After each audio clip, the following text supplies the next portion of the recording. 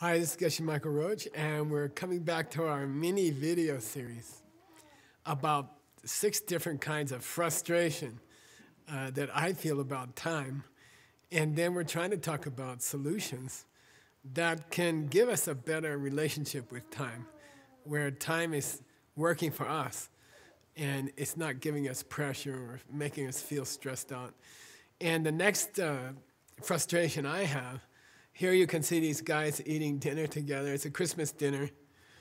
And in fact, this week, I've been negotiating with a hotel about me and Veronica's, we want to have a wedding dinner. So we were supposed to have a big wedding ceremony at a nice hotel.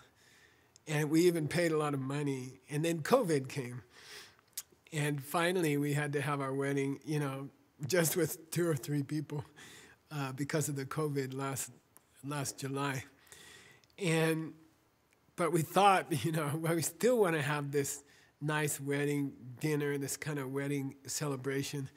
And we also wanted to do it on Thanksgiving because that's when we met each other 52 years ago. And we thought it would be nice, and then we thought it would be a nice chance to thank all of the people that we work with, because we all work together very hard. And we made a long list. I think it's going to be 60 or 70 people just in this area. Why am I talking about that? We were trying to set, in fact, tomorrow morning I have to call back. And they said, well, how long do you want this dinner?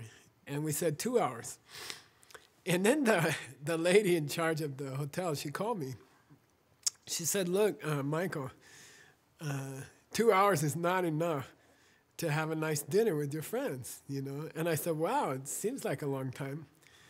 And she said, no, there's a funny thing about when you're really enjoying yourself with your friends, and you sit down and celebrating Thanksgiving together, which is we want to thank each other for existing and being in our life. And they said, make it at least 3 hours. And I think this is my other frustration about time, is that when I take time to enjoy a meal with a close friends or something like that, and we go to this Italian place, right?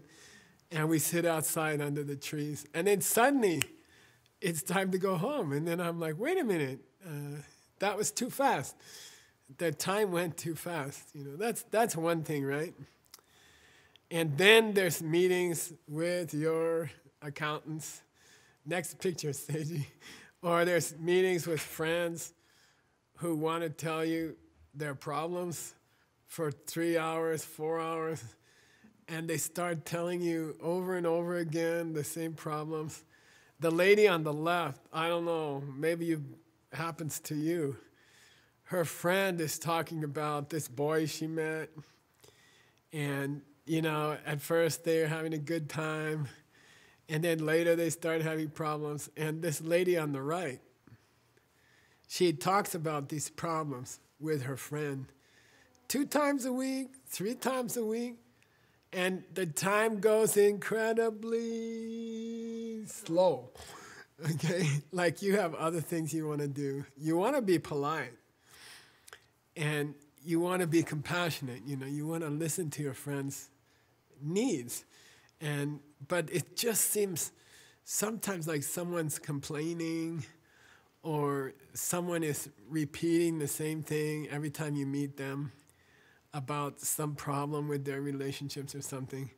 And then, I don't know if you get this feeling. I'm guessing you do. But time just seems to slow down, Like, it feels like they've been talking for an hour. And you look at your phone, and it's only been 10 minutes. And you're like, what? So I think the next frustrating thing about time, and let's face it, it doesn't go at the same speed. When you're having dinner with some good friends, it just seems to rush by. The time rushes by. And then, you know, when you're sitting and someone's just repeating some personal problems they're having over and over again, it seems like the time just slows down, and it feels like torture. Is there a solution? Can we fix it? And I have the guy this is Mr. Einstein.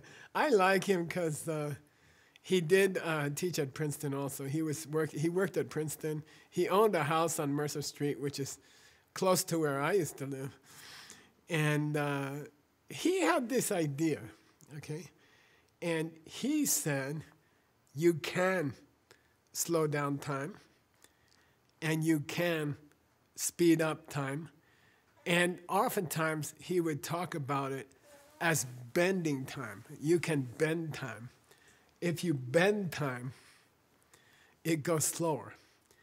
And if you can unbend time, then it will go faster. And I was so fascinated by this idea, you know. And this is what DCI does. This is what we do at DCI. We take these great ideas. Oftentimes they're ancient ideas, and sometimes they're modern ideas. We take great ideas from physics, or we take great ideas from ancient philosophy, and we say, is there some solution here that we can use to change how fast time goes? Can we bend time to slow it down? And can we unbend time to speed it up? Can we slow down time when we're with good friends and we're having a nice dinner and we're relaxing, you know? And then can we speed up time?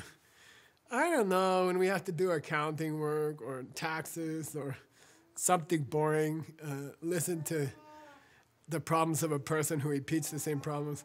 You know, can we speed up the time?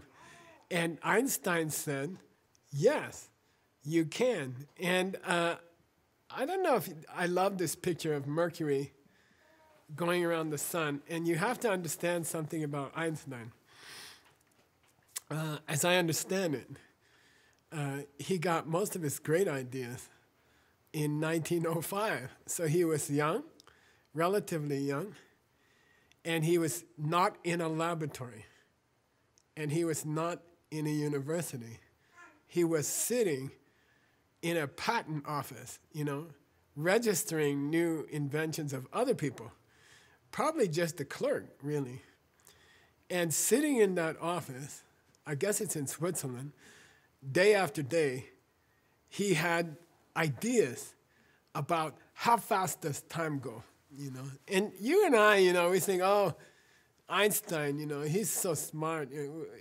It's not like Einstein can come to my house and teach me how to slow down time when I'm having a nice dinner, you know. It's not, but he can, and he did, okay? He taught us how to bend time, and it's an amazing idea, and we're going to talk more about it in the free invitation event we're going to have coming up. We're going to talk more about Einstein's idea of bending time, because you can learn to bend time, you can learn to slow down time, and I do it. I do it every day. I've learned how to do it, and I have huge businesses all over the world. And I don't know, my time is nice.